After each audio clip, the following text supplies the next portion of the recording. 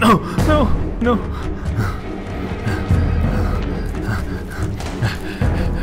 Gotta get out. Oh, no. Oh, I'll get out.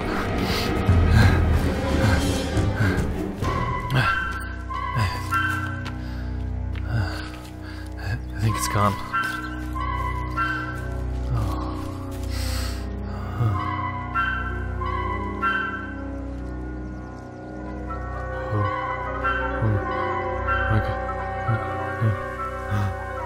No! No!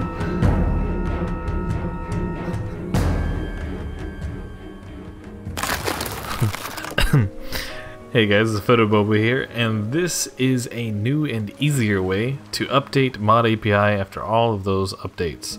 I do have the manual version. The manual version still works, but it's very easy to mess up just one small change in the text that's not supposed to be there, and you can be wondering why it's not working. So, the developer of theforestmap.com, Ales Kut he has made a automatic way of doing what the video does. And so we're just on this page, we're downloading it, and we're gonna open up the two links it says for requirements. This is also the source code right here. So we go to the first link. This is just to download the program itself. Then we go to the second link. This is the .NET framework, and you need this anyways for ModAPI, so you probably already have it. But he doesn't let me Google it for you link.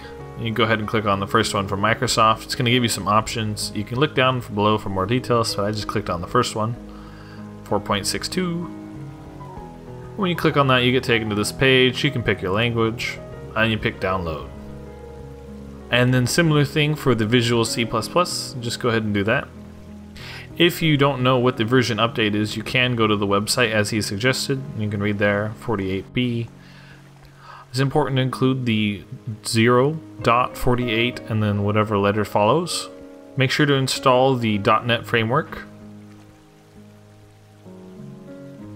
If you're running Windows 10 or you've updated it recently, you probably don't need to do this.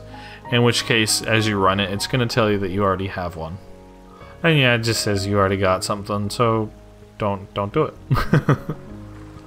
Similar thing for the VC. It says you're fine, so just close that. Now yours might not actually say you're fine, but it's important to install these so you don't have to worry about this later.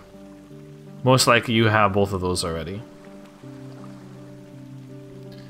Drag in the ModAPI updater into the same area as the ModAPI executable. Run ModAPI, and then go ahead and close it right after it runs.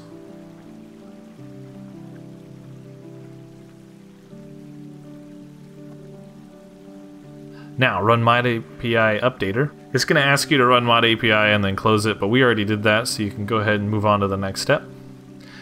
It's going to find the checksum, and then it's going to ask you what the version number is. So for example, we're on 48B. Include the 0, the dot, the number, and the letter. Very rarely it's going to separate between what the website says and what it actually is. And then somebody else is going to have to tell you because you'll have to figure out. But that's very rare. But now it works. It was that easy.